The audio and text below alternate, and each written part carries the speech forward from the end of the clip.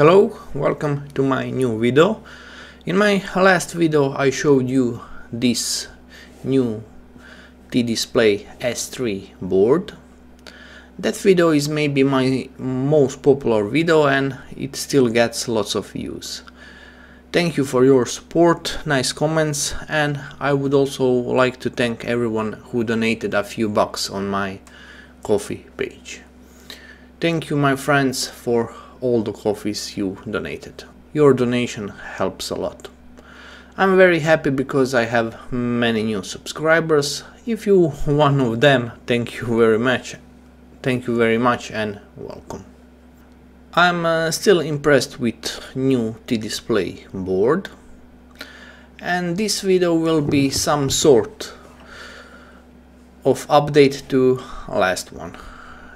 I will inform you what I have learned, what I tried and what I made. So here are some sketches, and like always, code will be in description. I wanted to test speed, memory and some other features I haven't tried before, and this is result. This is simple internet clock, so we have time, date, the usual stuff for an internet clock. Here I can see frames per second, which is around 24, which is great if we consider that there is lots of work this board is doing right now. In the background we can see this huge full screen animation, this meme cat, and board is connected to the internet all the time. So we can see here is my current IP address. There is no delay function in code, and right now I'm using 4 different sprites, and some of them are transparent, like these two. I decided to play with the transparency.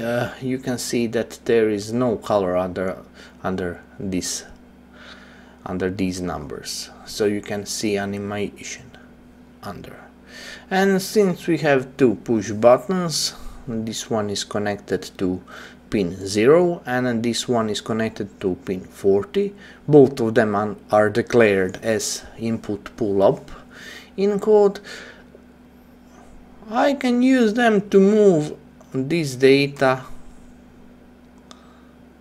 left or right.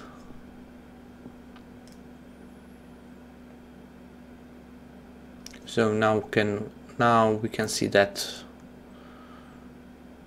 this sprite is really transparent. I will return it back.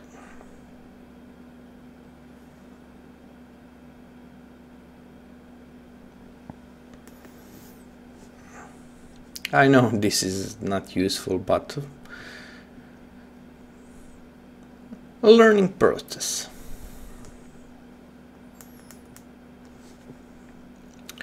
I will show you how to use transparent sprites one day, but first I need to practice and play with them more. Code is in the description. You can do with my code whatever you want. Don't forget to change your Wi-Fi data and time zone. If you need help, feel free to ask in the comments. If you are new here, don't forget to subscribe and don't forget to check the description for more information and links. And here is this counter. You can see that this example runs much faster, around 32 FPS or 33, because in this example we are not using Wi-Fi, internet, calculation, math, or I don't know. Transition from one number to another may look slow, but transitioning from for example from 0 to 1 took 5 frames.